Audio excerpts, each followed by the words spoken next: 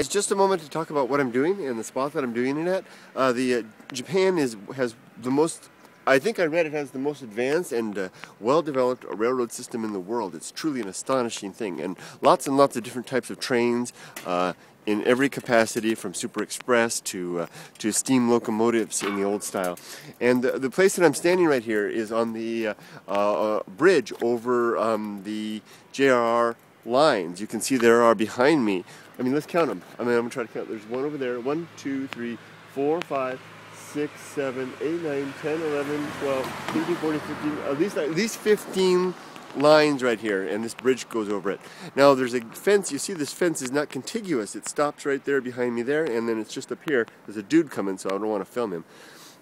This fence is specific to protect the bullet train, and it's to keep people from throwing things over the side and the like. And you see this kind of thing all over the place. Wherever the train is behind the going underneath, they have protective devices to guard. See how it's just right there, and then it stops right over there, and then it doesn't have that on the rest.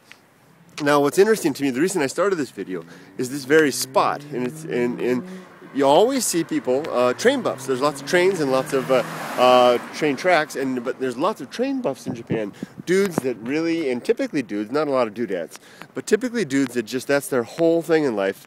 Their day off that they have from work, they come to places like this to film the Shinkansen. So I'm always, when I'm driving around, I'm always stopping and seeing, I'm always not stopping, but I always see people standing here with their cameras, really high-tech camera gear, video gear, getting ready to take pictures of the Shinkansen as it goes by. Now, the Shinkansen hasn't begun operations for the day. That's why we're not seeing it go by. Otherwise, we'd see one every 3 minutes or so. So there you go, and positioned all up and down. I'll find train buffs on Sundays and the like all over the place.